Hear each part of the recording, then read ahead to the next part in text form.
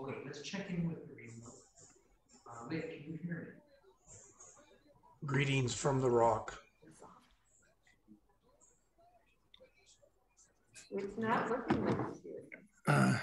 Well, the problem with that Bluetooth speaker, I'm going to shift it to shift the speaker. That Bluetooth speaker takes a while. You have to sort of talk and then it.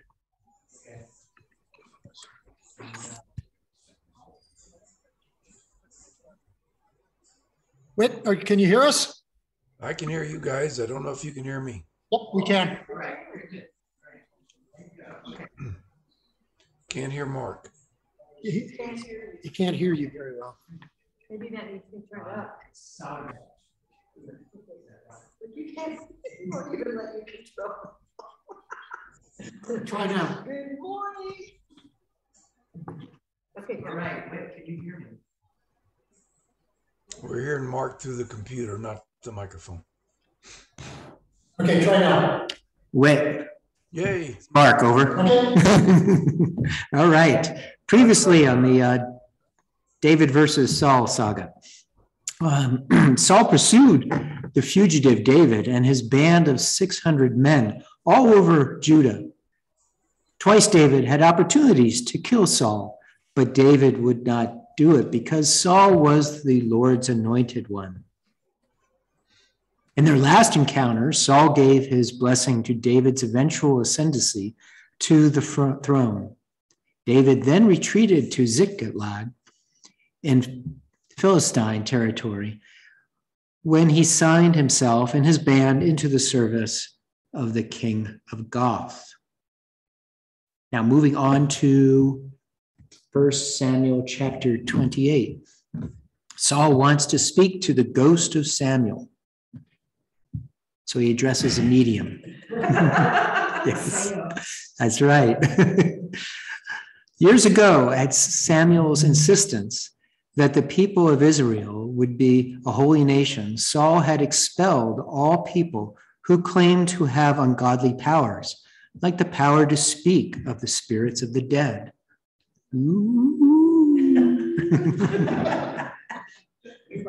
That was a technical sound effect. Now Samuel, that old prophet who anointed both Saul and David, had died and was buried in Ramah. This tower is supposed to mark the burial spot. Once again, Saul gathered all of Israel to fight the Philistines, who had assembled at Shunem. When Saul saw the size of the enemy from the top of Mount Gilboa, he trembled. And what we have on the map here is the army under Saul and the Philistine army, red and green. In a prayer, Saul asked the Lord for help, but the Lord did not answer him. For obvious reasons. So Saul did something he should have not done. He asked his servants to find a medium, one who would call on Samuel for advice, even though Samuel was dead. The servants inquired and found a medium in Endor. The word for medium is sometimes translated to witch. Saul went to this person, a woman in disguise, said, "Please consult a spirit for me."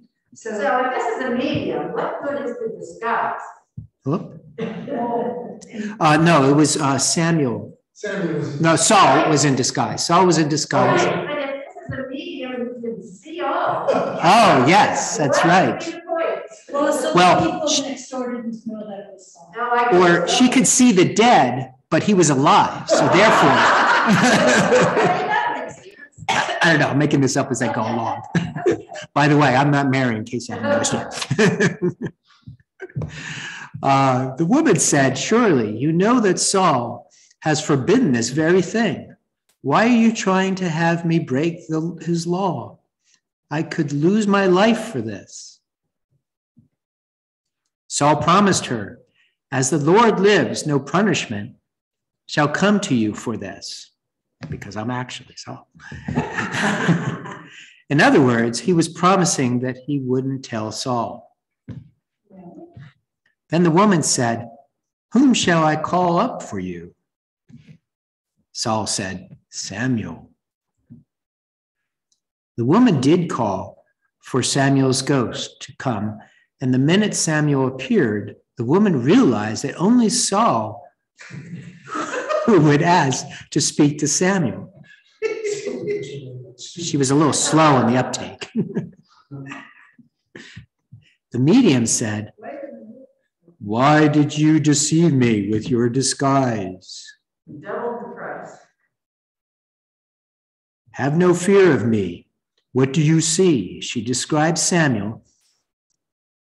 Saul bowed to Samuel's spirit by putting his face to the ground. Samuel asked Saul, "Why have you disturbed me from bringing me back to this world?" Yes, the multiverse. "I am in great distress," Saul responded. "A huge army of Philistines have gathered for war, and God has turned away and answers me no more. So I summon you to tell me what to do." Samuel answered, "The Lord has done to you just what I told you the Lord would do. He is tearing your kingdom from your grasp and giving it to David. The Philistines will win tomorrow, and you and your sons will join me in death." Samuel then disappeared. Saul's knees buckled partly because he was terrified, and partly because he had not eaten for 24 hours.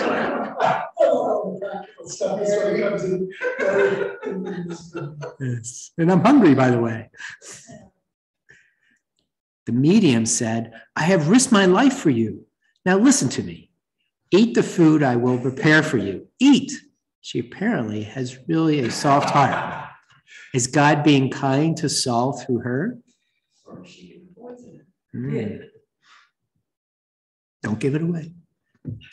Saul refused, but his servants urged him. So he ate his last meal of meat and bread, which she prepared. Last meal being he's about to go into battle. So why would he refuse to eat? Is that just being obstinate? Well, he's also traveling across the desert, so, bivouacking, and there just might have been limited resources. He's already consulted the media, called Samuel up from the dead. What else could he do wrong? I mean, what's Yes. that? Yeah, this is Old Testament. Yeah. Strange stories. Then Saul left her house and returned to camp, ready to fight and die the next day. Arr. When David prays, he apparently feels God is with him. And in whatever way, David feels God's approval or disapproval of his plan for action. When Saul prays, nothing happens. Samuel claims God has abandoned Saul. Have you ever felt God abandon you? Did God actually depart from you? Does God ever stop trying to communicate with people like Saul? So maybe Saul's just choosing not to hear what God's saying, as in no. Yeah. Or how has Saul's behavior, being an anointed one, confirmed his faith in the Lord? Maybe not so much. When you look at the evil things he's done, he's chasing David around trying to kill him. Right. As an Israelite, whether or not you were a David supporter, what does this story say about the quality of Saul, the man chosen as king? I think he was smoking some peyote. Peyote? Yeah, even back then it was legal in Colorado, right? But they found traces of it in ancient bones. Oh, is that right? Yes, Huh. during the biblical times. That's amazing that they could trace that. DNA does not lie. So says the FBI. If you were an Israelite who preferred a confederation of tribes over a monarchy, what would this story tell you about the kings in general? So 2 forms of government, right? Mhm. Monarch-led nation versus a confederation. Yep. Confederation gives power more to tribal leaders. Monarchy, well, not in the case of British monarchy, but monarchy generally consolidates power. Yeah, well, if you think of our American experience, we have the Confederate states that Mhm. now want to be part of the Union. Right. You know, so there is this issue that obviously goes back millennia about states' rights. Mhm. You know, kind of, Yeah, yeah. you know, And then today we could put it in the context of autocracies, right? When you look at the autocracies that are in the news these days, North Korea, China, Russia, you know, they all share this. There's a very vertical chain of command or power structure. And the guy on top, you know, has to kill off his uncle in order to show that he's strong, in the case of North Korea. So that's another difference between a confederation and a monarchy. Mark, you skipped over the question about what does the story say about the quality of Saul, the man chosen as king? Oh, yes. I don't know in the Old Testament writings if God was all omnipotent, and when he chose Saul, he must have known that Saul was going to turn away. So it's a little curious to me why Saul was chosen in the first place to be king if he was God's anointed, or if that's just part of the story in the Old Testament that Saul eventually turned away from God and lost favor with God. that's a really interesting question. But, Yeah. it raises, I mean, you'd have to go back and sort of get a picture of that. You sort of have to know what the theology was that was held by the people who were writing these stories. Did they believe in an omnipotent God at the time that they were writing the story? Well, and omniscient. And omniscient, yeah. Was that part of their theology at this point when they were writing this story? Or is that something that we're reading back into it? I don't know the answer to that. And does that take away Saul's free will? I mean, free will plays into this. Well, yeah. I mean, free will and omniscience is a big point of debate, but I think your question is really good. You know, he chose Saul, and then oops. Can God say oops? Is basically what you're asking. Yeah, this reminds me of in Bible 101 when we did Genesis. Some of you were there. We had a long conversation about the tree of knowledge and the apparent conflict between omniscient God and willpower. And I think what we settled on was God knew what was going to happen, but it was the tree of knowledge that gave man willpower. In other words, the right to see what's right and wrong, and then to constantly make those decisions. The birth of sin. Mary has another interesting question here. Wasn't it Nancy Reagan who routinely consulted astrologists? What's your opinion about that? And what role did jelly beans play? Jelly beans. Oh, yeah. Well, given Reagan's mental status the last year of his presidency, she was pretty much the president absentia. Kind of scary. Yeah, it was Baker who was Secretary of State or Chief of Staff. Mm-hmm. And there was a big in-house fight between Nancy Reagan and Baker about this issue. He wasn't on board. She had the same power that he has, and she was just the wife. She wasn't an Yeah. appointed official. Well, That's the scary part. in the daily office lectionary right now, the reading from the Hebrew scriptures is Leviticus. And I love Leviticus, it's just so much fun. But early in the week was the prohibition to consult a medium. You shall not go to soothsayers or any of those kinds of folks. But reading it in the context of everything else, what occurred to me is that all of the things that were being prohibited because if you did them, you challenged the authority of God. Or you did not bow to the authority of God. If you go to a medium, you're saying, well, I'm not going to listen to what God's having to say. Or if you get a tattoo, if you're marking yourself with something other than what God would want you to be marked with. So unless the United States is a theocracy and we're going to live by the laws of Leviticus, Nancy Reagan can consult an astrologist all she wants. Where's the authority coming from? But I just find it laughable to people personally. Sort of throw that in there. I don't think it has much. I think it has more to do with people who think that this is a theocracy and have to try and figure out how to justify what she was doing with the view of America as a Christian nation.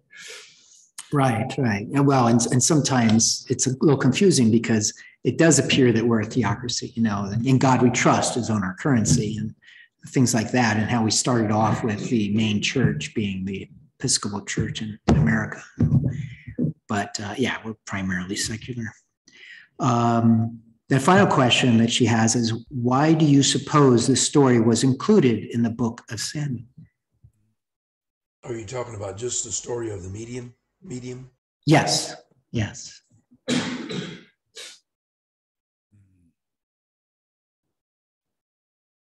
Well, I think it's interesting that the medium basically affirmed, to piggyback on what Gary was saying, affirmed what God had said. Mm-hmm. She could have said, you idiot, God already told you this. Basically she did it. Like, why are you wasting my time? God's already told you. You're losing, you're gonna die, goodbye. Mm-hmm. And he was, I think, hoping to hear a different message. And what you're saying kind of loops back to an earlier question was, why did God ignore Saul? God ignored him. Yeah. I think he said no. Right. And Saul was la la la la la. Yes.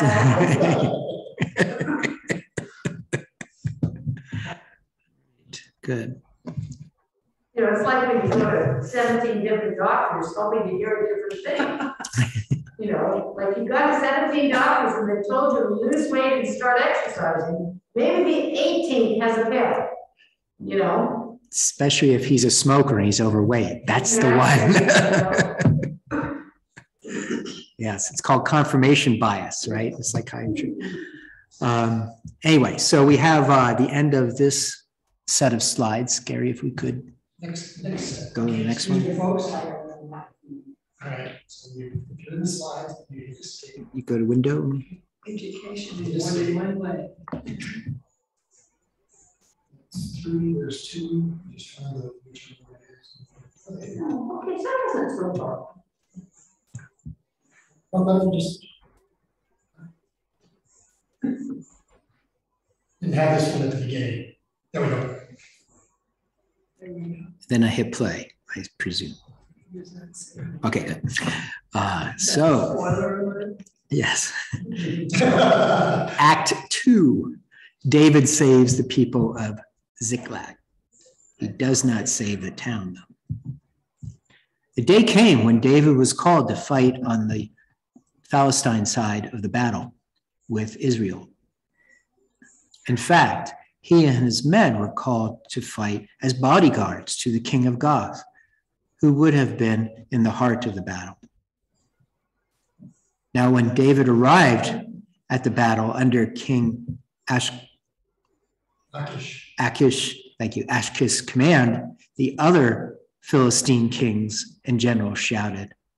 What is that Israelite doing here? My God, he's just little Lego people. What kind of bodyguard is that? Read directly from the scriptures. Yes. King Achish of Gath replied, this is David, not the servant of King Saul, but my men since deserting his country over a year ago. I have no doubt of his loyalty to me. The other kings and generals were not convinced.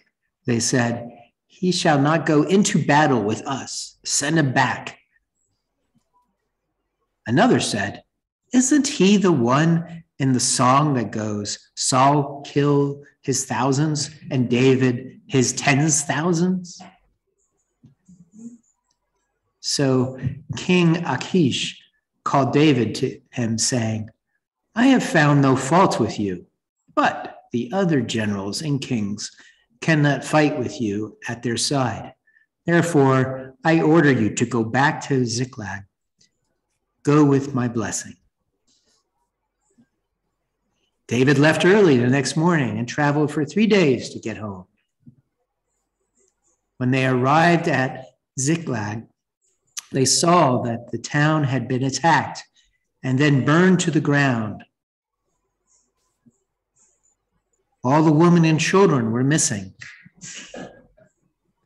Yes. This was a bit of a stretch, image-wise. All the women and children were missing, including Abigail and Ahinoam. Thank you. David's wives. They had apparently been taken captive. Some of David's men were so angry they talked of stoning David. Bit of a revolt. However, David ignored them and prayed for God's help. Then he asked Abiathar, thank you, for the ephod. David asked God, shall I pursue the band who burned our village? God said, yes. If you pursue, you shall rescue your people. So David followed the tracks until they came to a wadi, which is like a arroyo. It's a dry creek bed, named Besar.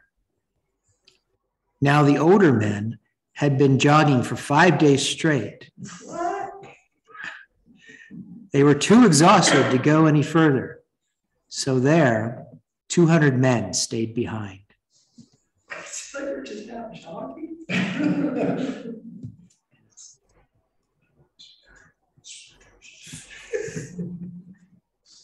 It was a fundraiser.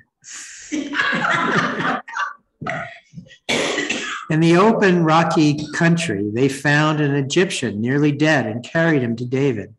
David ordered for food and drink to be given to the man. He revived after he had eaten and slept. David then questioned him.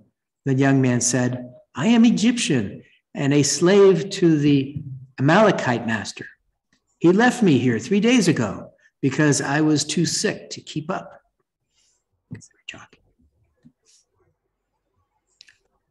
I was there when the Amalekites raided Cherith in Judah and burned Ziklag. Eyewitness. David said, we are having trouble tracking them on these rocks. Do you know where they will camp? And will you take us to them? The Egyptian answered, I will if you promise not to kill me and not to return me to my master. So David promised such. David continued to jog toward the camp. I don't know if the King James Version has jogging. Well, they didn't walk slowly, is what Okay. they're saying. They strode, and they arrived around noon. David's scouts said that they saw their enemy sprawled across the grounds on the other side of the nearby hill. They were getting too full of food and drink to fight. David let his men rest for until twilight. Then they attacked. Few Amalekites escaped with their lives. All the women and children and all of their stolen things were recovered. Yes, victorious. David also found things that belonged to the Cherith in Judah, and he discovered herds of cattle and flock whose true owners were unknown.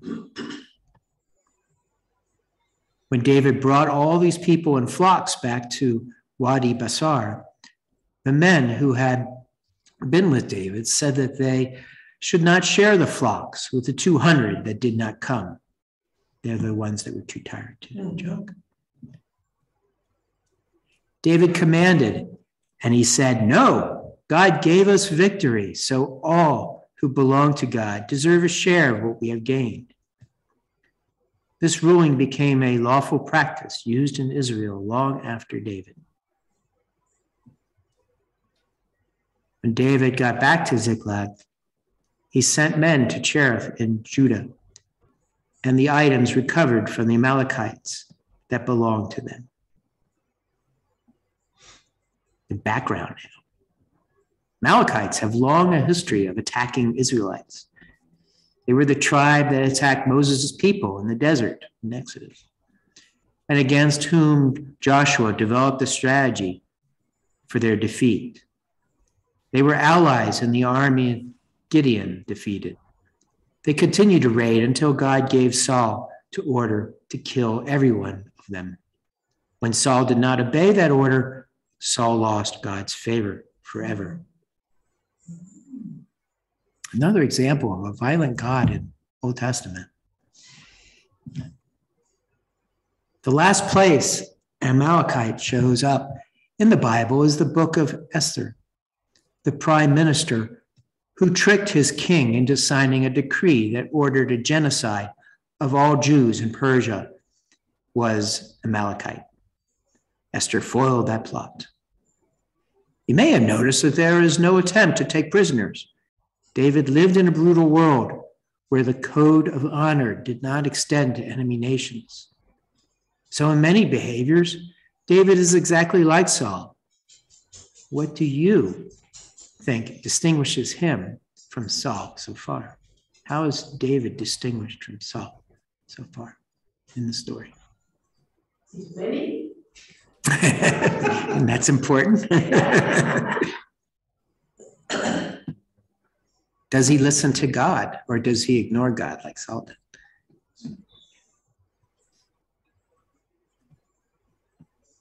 Does he have two beautiful wives like David does? Saul was wanted.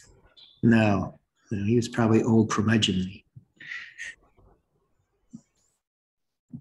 Okay, on to Act 3. We kind of skipped over what happened to Saul and his people. Is that recorded someplace else? We knew they were going into battle. So the question is, are we still going to get to the battle host? Oh, yes, that comes in. This is an interlude. And actually, Samuel's written that way, where it starts off with the story, and then it breaks off and provides this backstory, like a novel would. And then now in Act 3, which we get to next, we'll see what happens with Saul. But good question, Whit. You're right.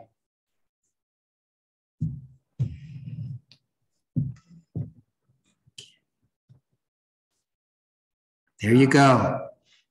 The death of Saul. How David mourns.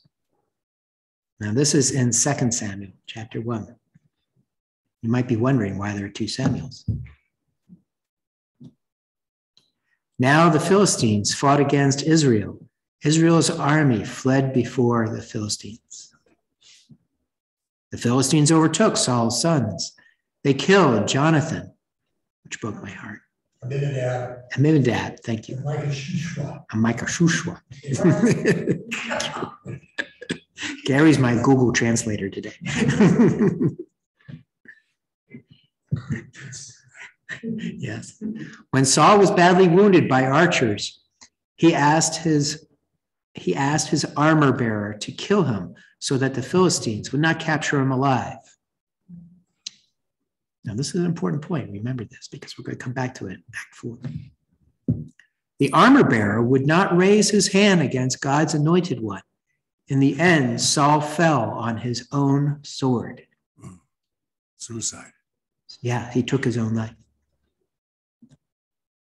When the people of Israel saw his retreat and the oncoming Philistines, they abandoned their towns and farms and fled beyond the Jordan River.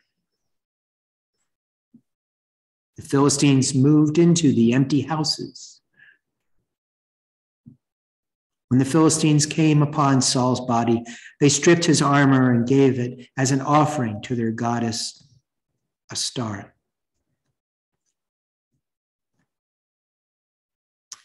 And I'm trying to remember who she was the goddess of. I forget the mythology. Might come to me. Then the Philistines took Saul's body, the body of Jonathan and his two brothers, hung them on the outside of the city walls of Bethshan. Nice. Yes. This is a brutal time where you had to show that you defeated your opponent, your adversary. When the people of Jabesh Gilead heard this, some of their valiant men traveled through the night to recover their bodies. This was their way of paying Saul back for saving their city when he was first king. These men washed and wrapped the bodies, prayed over them, and fasted. They buried them under a tamarisk tree in Jabesh and mourned officially for 7 days.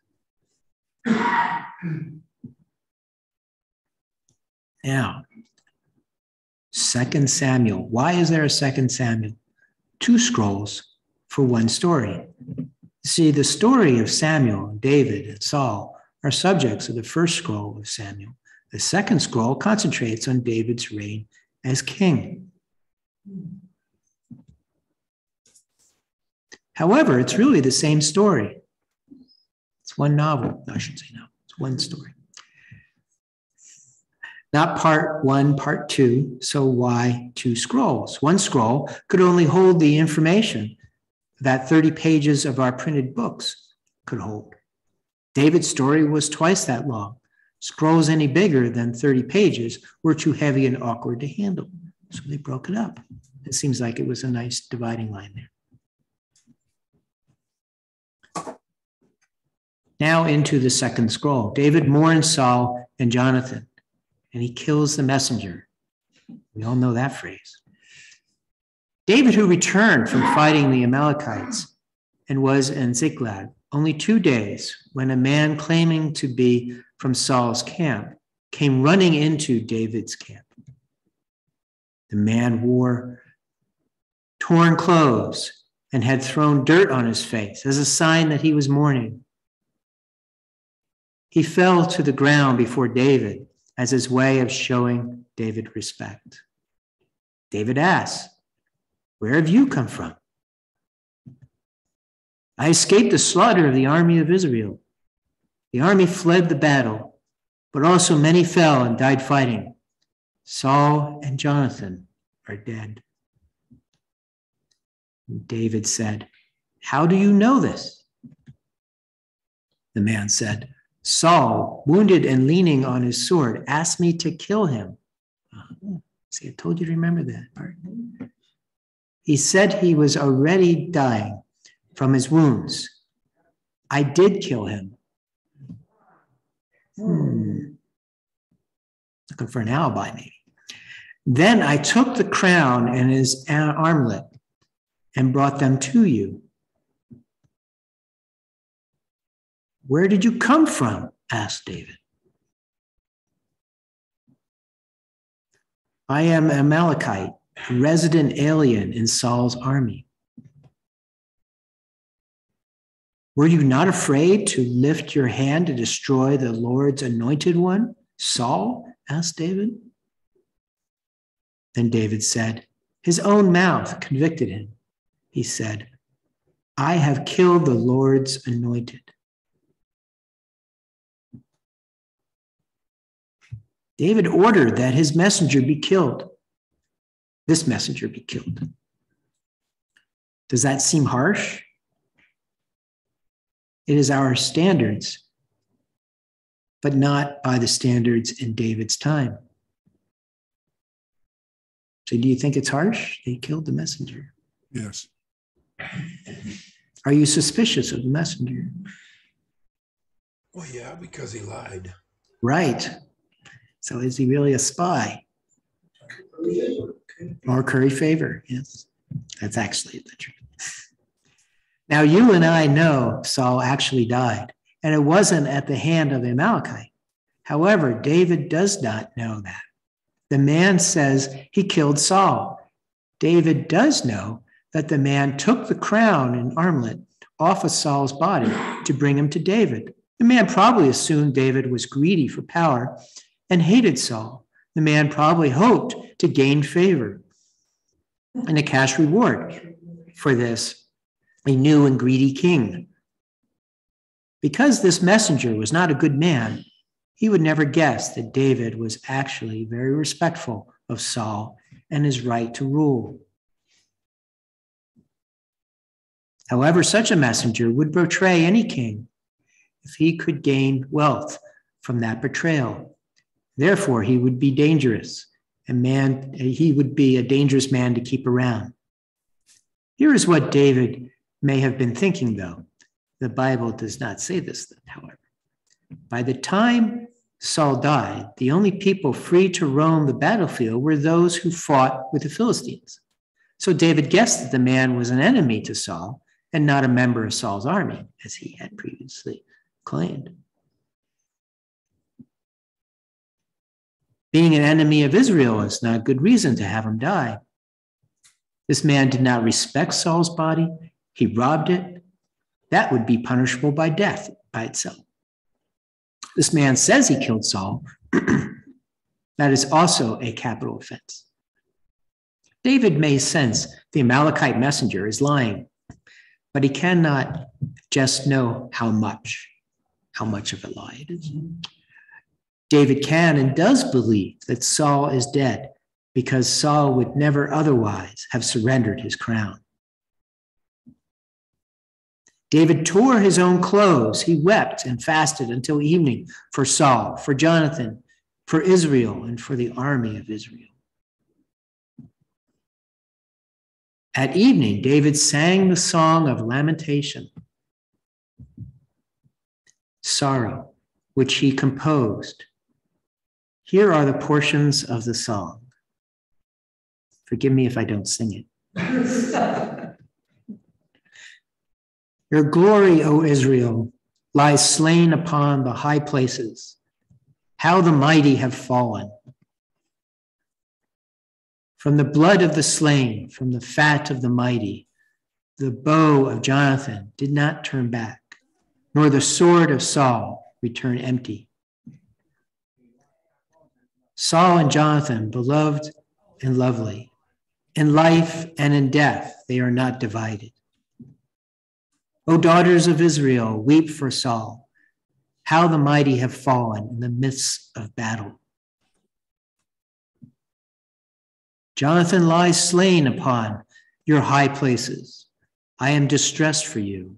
My brother Jonathan, greatly beloved, were you to me. How the mighty have fallen, and the weapons of war perished.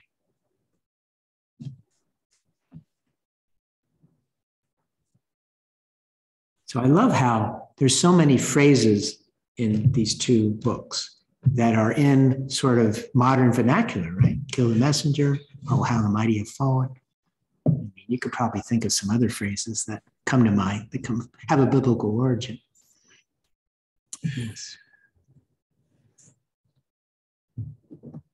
So Mary didn't have any questions after this, but I want to ask, what do you think of this song? Is it a tribute or is it a lamentation? And what do we do when we're mourning those who have passed? What's the tradition there?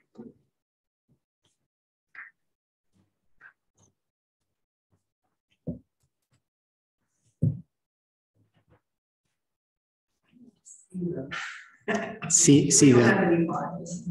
see the what? The song? Yeah, but all together. Oh, all together. Yeah, I'll reference it for you. It's in 2 Samuel. At the end of chapter 1. It's the last part of chapter 1. 2 Samuel 1. 2 Samuel 1. David's lament for Saul and Jonathan.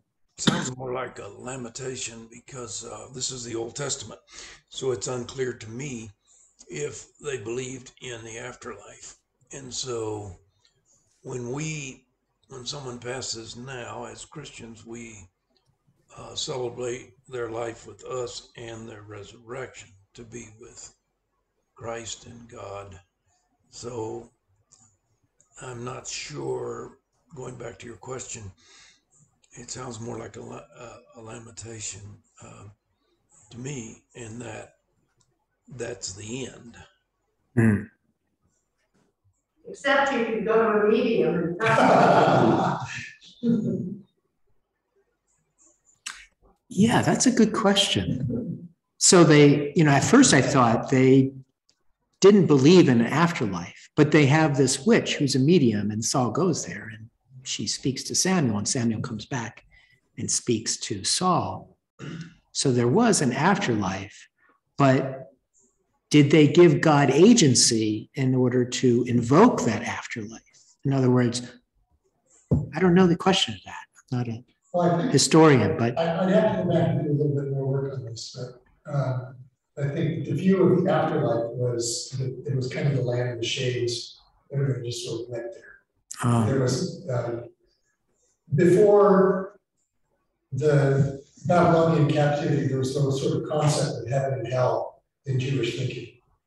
And so there was just this sort of land of the shades. So you could summon people back, and it wasn't like they were partying or they were being tormented. It was just they were there. mm-hmm. So, but I wonder too, the sort of the scholar / skeptic in me wonders whether or not this is put in David's mouth to show his fidelity to God and God's anointing and all of those kinds of things, even with all the rest of this. Despite all of this, I'm composing this song, and to show that I'm faithful and didn't want any of the rest of this to happen and all that. So did David write it? So I have a question that just came to me. We listen to this story and we giggle about parts, they're a little silly. Strange. But would Jewish people do that? I mean, when they read this scripture, do they look at it and go, well, that's ridiculous? Or is it, I don't know that we would giggle like this over New Testament stuff to the same extent we do this. Well, And it is depends that, on if Mary translated it, I think. yeah. Well, yeah, she's providing the narrative, but when you read the scripture, it's, it's there. I don't know, it just These struck me events. that, Are we, I don't know what the question is exactly. Do we revere the New Testament stories more solemnly than we do the Old Testament stories? Or, would a Jewish person sitting over there think we would be majorly sacrilegious here? And I know that's pretty Jewish, like in a box, and there are, that's. I have a rabbi friend, and I was talking to him about something similar to this, and he said, we really only focus on the first 5 books. We don't read all the rest of this stuff. And he says, when you're reading the stories about all of the stuff that's going on in Genesis, he says, it's all about dysfunctional families. So they don't have any problem. The rabbis argued about all of this stuff for a long time. Why is all this stuff in there and all these kinds of things? So I don't know, what the stuff, what they would have been saying about these stories. But to your point, do we revere the New Testament? There's the great story in the book of Acts about the Council of Acts when they're trying to figure out what they should require of Gentiles to become Christians. And the conclusion that they come up with in the statement is, it has pleased the Holy Spirit and us that this is what we should require. You know, oh, I'm glad it pleased you too. Or was it really it pleased us to make this decision? We'll just say it goes through. You know, so I mean, there's funny stuff in there. But if you can get past reading everything through the lens of piety, you know, and I meant several weeks ago I made the comment that there's so much that's translated that we clean up because our sensibilities are not as earthy as those folks were, that we cleaned it up. So I think, you know, we do go in with a certain set of lenses that makes it, the lenses of piety. Yeah. And isn't it true that the Old Testament stories, as they originate, not in the written word, but in the spoken word, date back thousands of years before Christ? So I think 3000 BC, some. So without scrolls or a way to record the stories, it had to be an oral history. And as an oral history, it has a different narrative. You know, you kind of have to spice it up. It's like sitting around a campfire and sharing stories like that. And then they get embellished, thank you, from one generation to the next. Yeah. And like what you were saying, Father Gary, is that finally when it's codified as written, but then you really can't change it at that point because it's written. So now they vet it a little bit. They take out maybe some of that stuff and go, well, maybe we shouldn't include that. But going back to your question, I think it's all in the context too, because we're postmodern, right? So we have the Renaissance, the age of knowledge and reason and science. And so some of this stuff does seem a little incongruent with sort of this, what we learn in the secular world.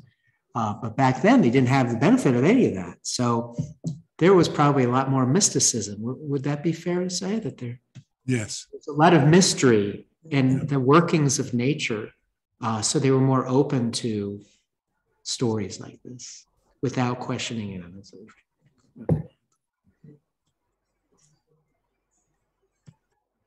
And maybe David, as Whit's suggesting, maybe David wrote the song as a lamentation, because a lot of people do that. They either write in a journal, or authors might write a memoir, just some way to capture somebody's life who's passed. That's what I was going to say. It's sort of reading the whole thing sounds a little bit like a ballad. Yeah, and it's somewhat cathartic. I could just say from personal experience, when my daughter passed on her first anniversary, I wrote an essay, and it was helpful to put things in perspective of what happened over the year to me and to my memories of her. And so maybe it was a lamentation. Next week, we will not have Faith Forum, right? It's Memorial Day. So we'll come back to Bio 101, but it will be in a cycle. We'll probably do something different. I don't know. I just have one little anecdote to tell, and that is many of you knew Wilma Woodworth, organist and choir director years ago at Good Shepherd. She had a very wry sense of humor, and she said that I mentioned we don't have any real knowledge in the Old Testament what the Jews were thinking about the afterlife, but in the New Testament, two different sects, and there may have been more, but the Sadducees and the Pharisees.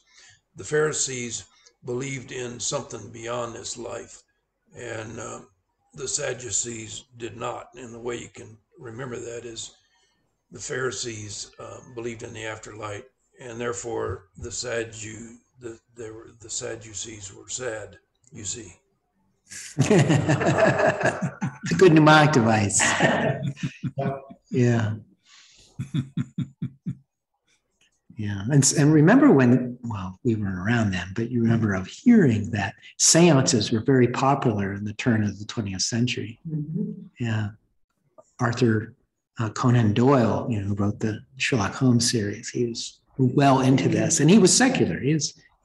So I think it's a lot of people of different viewpoints had this knowledge of a land of shadows, that the great beyond doesn't end with the demise, that something else is happening.